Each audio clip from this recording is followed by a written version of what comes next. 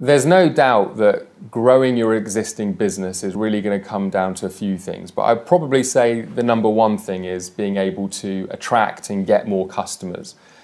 The education that we're going to provide you here absolutely is going to enable you to go out there and get more customers.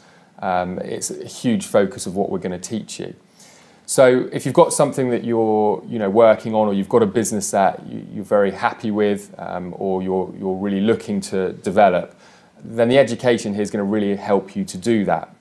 One word of warning that I do like to put out there, however, is sometimes people spend a lot of time nurturing and growing a business idea that they have, or an existing business that they have, based on them assuming that it's going to be the quickest way to put more money in the bank.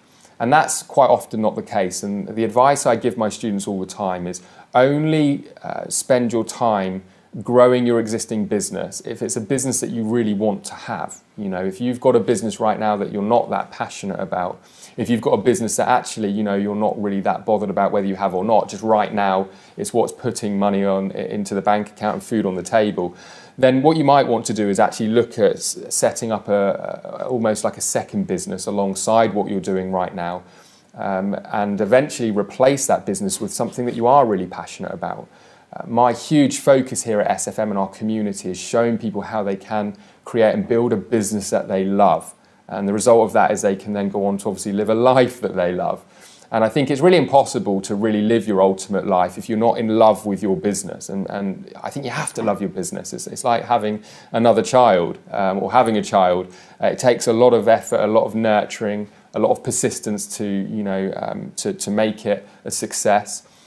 So you just need to think about it wisely.